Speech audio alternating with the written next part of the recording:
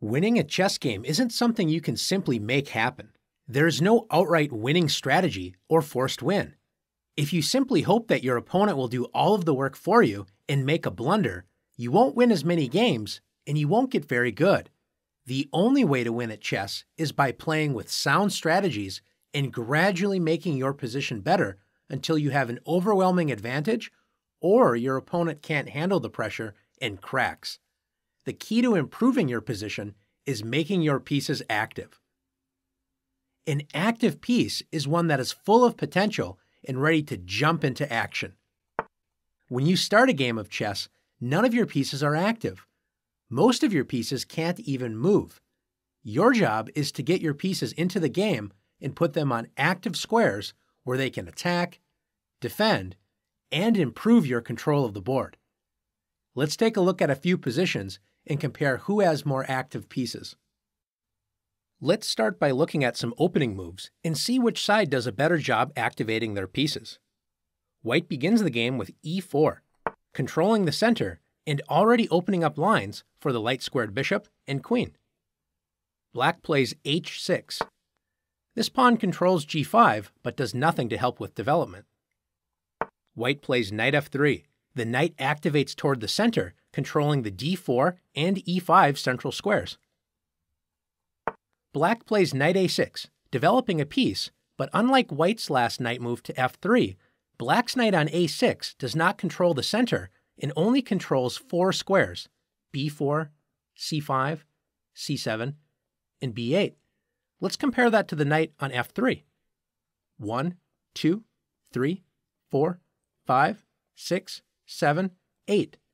8 total squares, or twice as many as the knight on a6 controls.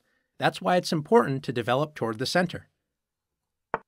White follows this advice with bishop to c4, controlling the center and placing pressure on Black's weakest point, the f7 square.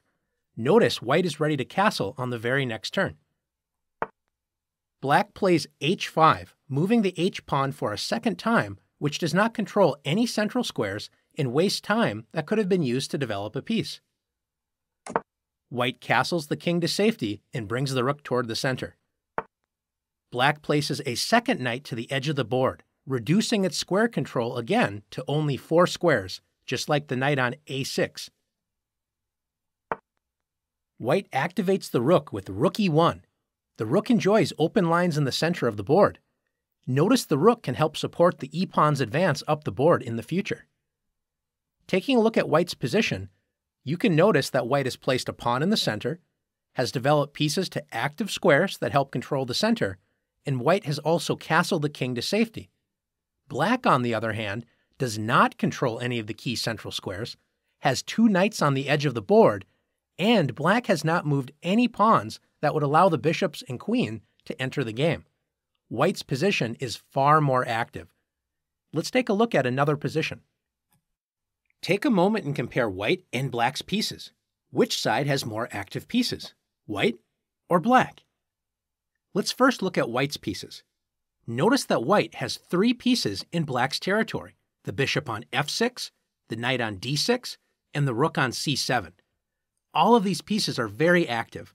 The bishop on f6 controls a lot of key squares right in front of Black's king, and notice the bishop controls the entire a1 to h8 diagonal. This bishop also controls h4 to d8, controlling a lot of dark squares right in Black's territory. The knight on d6 is excellently placed. It's putting pressure on f7, b7, and the bishop on c8. Notice White's rook on c7 is doing the same thing, pressurizing all 3 of these targets as well. The only piece that's not in Black's territory is the rook on d1, and it enjoys a lot of open squares and also protects the knight on d6. Let's compare that with Black's pieces. Black has no pieces in White's territory, and notice Black has 3 pieces still on the 8th rank. The rook on a8, the bishop on c8, and the rook on f8. The only piece not on the back rank is the knight on h6, stuck in the corner. Notice the knight cannot move to f5 or g4 because White has pawns that would capture that knight. Black's pieces are basically paralyzed. Take a look at the light-squared bishop on c8. It has one square, d7, and it's already protected by the white rook.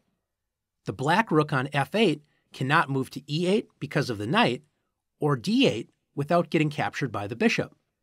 The only piece that can move without getting captured is the rook on a8, and it can only move to b8, where it's not really doing much. So to take a look at this position, we can say white has very active pieces and black has very inactive pieces. Let's take a look at one more position. Finally, in this position, is it clear which side has more active pieces? Let's take a look. Notice that both sides have pawns directly in the center, d4 and d5. Both sides have very active bishops. They both control kingside and queenside space. Both sides have queens directly behind those bishops, controlling good diagonals on the king side as well as queen side, and they're well placed in the center of the board. Notice both sides have rooks on the c-file, enjoying a lot of open squares. The only difference between the two sides is the rook on e1 for white has the e-file all to itself. Meanwhile, the rook on f8 isn't really doing that much for black. So black solves this by playing rook f to e8. Both sides have very active pieces. We would call this an even or balanced position. Now that you've learned how to identify active versus inactive pieces, it's your turn to practice activating your pieces.